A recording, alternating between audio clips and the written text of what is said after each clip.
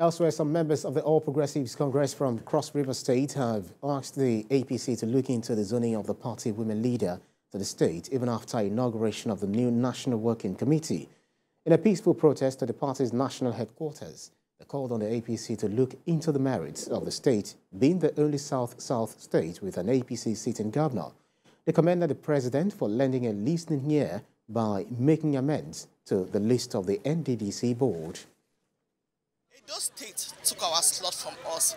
We know that she has been inaugurated, but we are asking that the party looks into this injustice that has been done upon us. We have never shared anything with those states before. It has always been between Crossriver State and Akwa Ibom State. But this time around, our tenure has not even expired. You understand? Our tenure is still on. So we are praying that the party should look into it and give us our slot back from Crossriver State. That is why we are here. Injustice that has been meted on Crossriver State. As an APC state, the only state in the South-South, the whole of South-South, that has a governor, APC governor, it's really, really unfair.